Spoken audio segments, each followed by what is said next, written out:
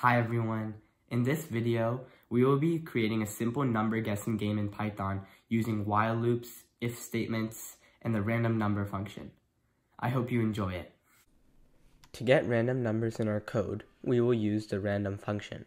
To do this, simply type import random. To get a random number between a range, we will first store that as a variable. So we'll create a variable called random underscore num. And then we'll use a random function. So random dot rand int. Int stands for integer. And then our range, we can do 1 through 20. So this line of code is basically generating a random number between 1 and 20 and storing that value as random num. We will also create a variable for the number of tries we have. To do that, we can have tries equals 5. So we'll have 5 tries to guess the number.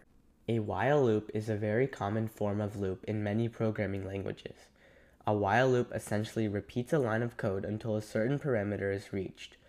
We will use a while loop in our game to count down the number of tries the user has entered. We will start our while loop by typing while tries is greater than 0, and then colon, and now we're in our while loop.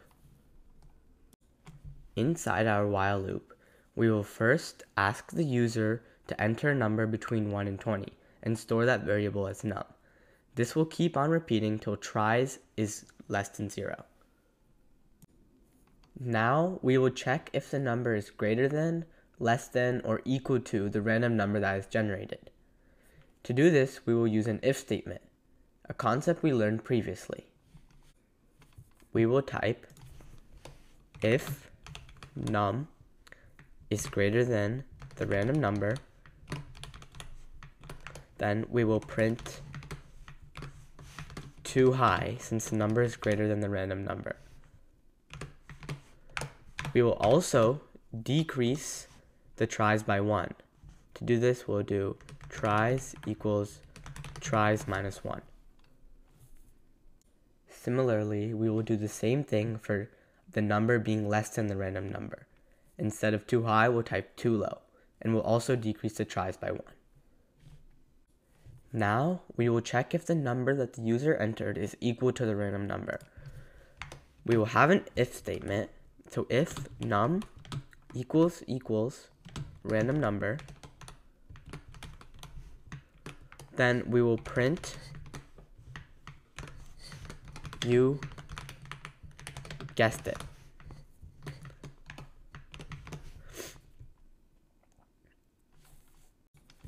To display the total guesses, we will type print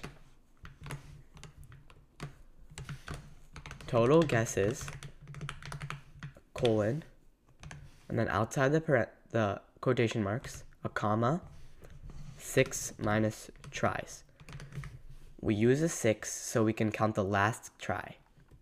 And then after that, we'll have a break statement.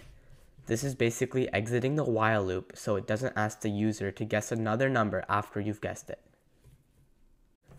Finally, outside the while loop, we will check if the tries is equal to 0. If it is, then we'll tell the user that they ran out of tries. To do this, we'll have an if statement. So if tries equals 0, then we'll print